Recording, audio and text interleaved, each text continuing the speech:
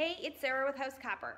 Today I'm going to quickly go over the tools needed for tinning in your garage, or if you don't have a copper shop or access to any of this, what I use. And I'm just gonna run through it really quick. This assumes that you know how to clean the inside of a copper pot to prepare it for tinning, which means no oxidized tin, no extra food, grease, debris, sand, dirt, dark, anything. It needs to be sanded so that the tin inside is either shiny, or if there was no tin or the tin is mostly gone, that the copper is clean. So we're gonna assume you have a clean pot. These are the tools I use for tinning. So here we go.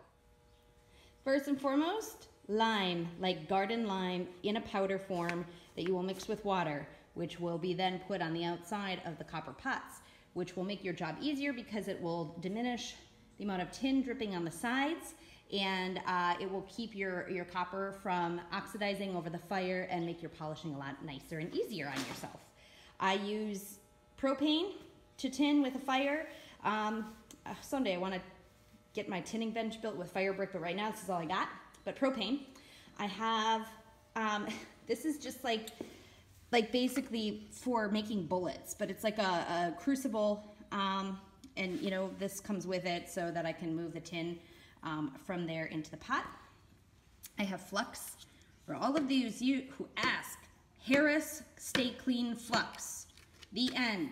Harris, I am not paid to say this, I'm just saying this is what I use. There you go. Tub of water. I try and get hot water when I can. Then also wire brush for any last minute kind of cleaning around rivets. Safety equipment. You need your glasses. You need your breathing equipment. You need a welding glove, or at least I use a welding glove for holding onto the pot with my left hand, and I wipe the tin with a cotton gloved right hand, vice versa if you are a left-handed person.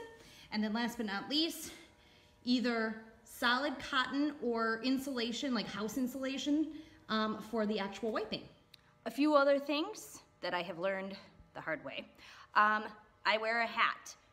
It is July, it's hot as F in the garage.